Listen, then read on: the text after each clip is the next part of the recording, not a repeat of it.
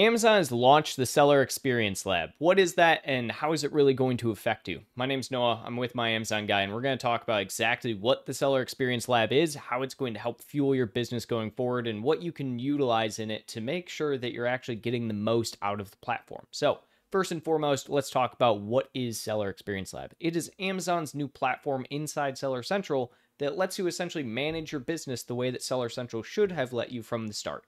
Shows you a lot of different data for everything from your products to how your brand is doing, your customer engagement, everything in between. And it's all in one nice little dashboard for you to manage. So, how do you get to experience the Seller Experience Lab?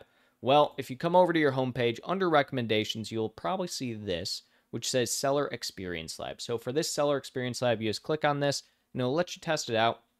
You might have to edit a few global permissions if you are not the brand owner or the owner of the account, but it'll take you to this page. So a couple things first off to just notice when you're on this page. You'll see, for instance, you have My Business, which just gives you today's sales as well as, looking at the overall sales of the account. We can change this. So very similar to business reports in this sense, very high level, gets you a lot of good information on the account. Then same thing with orders. You have everything to be able to see for your orders, even Amazon fulfilled in one area without having to switch over. And then you have your news, your seller forums, etc. Next, we also have our action items over here. So some things that have to happen on the account, inbound performance, stranded inventory, etc. And one thing to note here that I thought was interesting, up at the top here for My Business, you can actually create products, create a shipment to Amazon, and create campaigns all in one area. So essentially we are able to create anything from a product all the way to advertising all in one little dashboard here. Now, under the manage business, we have a couple of things. We can manage products, we can manage inventory, shipments, pricing, orders, etc. So let's do, for instance, manage account health. So this will bring up a pop-up and bring you straight into your account health. So again, as you can see, this is kind of like what Seller Central should have looked like and operated like from the very beginning. It essentially gives you the access to everything in a very succinct manner, gives you all of the different documents that you need. Again, we can go over here to products. What this is going to do, it's going to give us a good understanding of what's actually happening with our products. I love this listing status little window. It's very difficult on the current Seller Central platform to understand how your overall listings are doing, if you're actually doing well on them, if you're actually getting a inactivity, anything in between. Whereas this one gives you essentially everything all in one. You don't have to go through manage inventory and look at each of your listings and then go into, the search suppression. This just shows you exactly what is going on with your products right here. Same thing with conversion rate. I love this chart because we do not get enough data overall on conversion rate in easy fashion in the current Seller Central. You usually have to go through, get your own conversion rate in some way, shape, or form. They'll give you purchase rate and ICAP and everything, but having an actual little box here to just tell you very quickly, hey, what's my conversion rate yesterday? Oh, 29%, right? Very, very nice to have something like this. Next, we'll have as well, essentially our inventory. So our inventory, it's just the performance index, right? So we're understanding, again, what is happening with our overall inventory. This is all about what is happening inside the FBA warehouse. So we'll see, for instance, what we have for aged inventory, if there is any, what it is on a time frame. So we can actually see on a unit level. We're no longer looking on ASIN level. We are looking from a business standard level, right?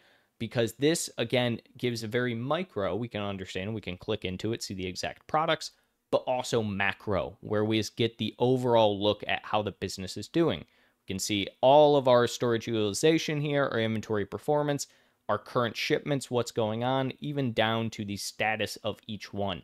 So very, very nice to see all of this. Next, we have our orders. Again, very, very nice to see everything going on the account.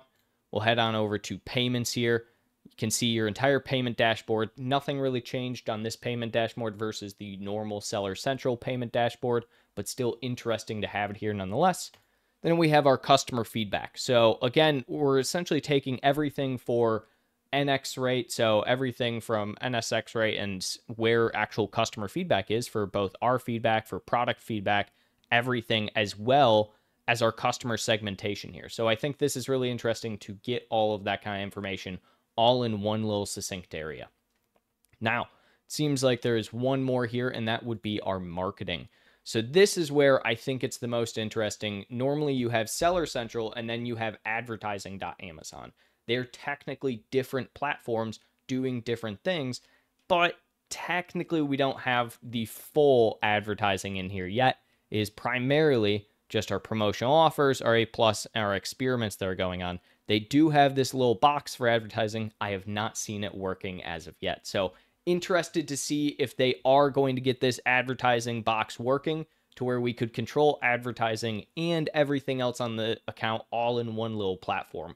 Would love to see that moving forward. But overall, I think this is a really, really cool. Again, this is in beta technically right now, but I think it makes everything just so much easier for the end consumer. It makes sellers' life a lot easier to have all of these features in one area. Does this fully replace everything we can do with Seller Central? No, not necessarily, but it gets pretty close at the end of the day. I mean, again, we're seeing everything from being able to manage a business, especially one that, you're already doing fairly well on. It's about there from where I would like to see it. We even have some things where we can come over to create, gives you an understanding of everything you can create here very quickly. We need to create inventory shipment, cool.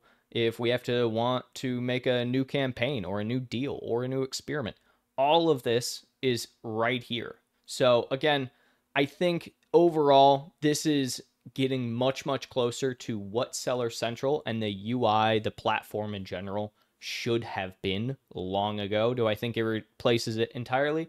No. But I do really, really like this feature from Amazon.